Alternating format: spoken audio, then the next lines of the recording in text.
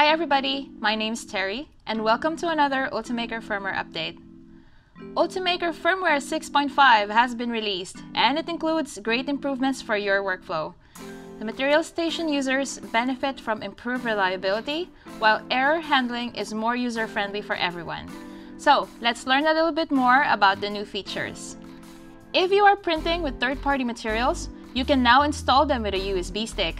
Slice your print job in Cura with the third-party material, save it to the USB stick, and import the material profile through the menu of your printer.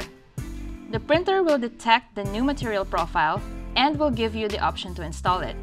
Once installed, it will be available in the material selection in the printer display. And then, you can start printing with the third-party materials. When there is an error which requires the printer to restart, you can now do that with a button on the display. So that means you no longer have to reach all the way to the back to restart your printer. If the error persists, then you can go to our website for further support, but this is usually not needed. After each print on the S5 with a material station, the material is deprimed. This means it is slightly retracted right before cooling down. This will make the filament cool in a certain shape, creating a clean break. On the firmware 6.5, this process has been improved, allowing the filament to consistently take the right shape. This is very important during loading the filament because the tip needs to guide the material through the material station and printer. Having a badly cut tip can result in blockage and errors.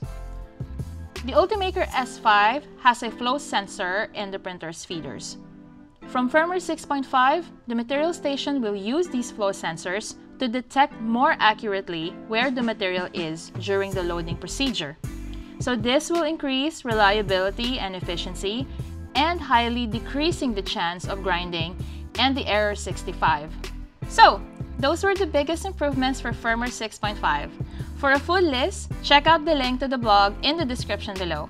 And if you haven't already, be sure to subscribe so you will never miss an update.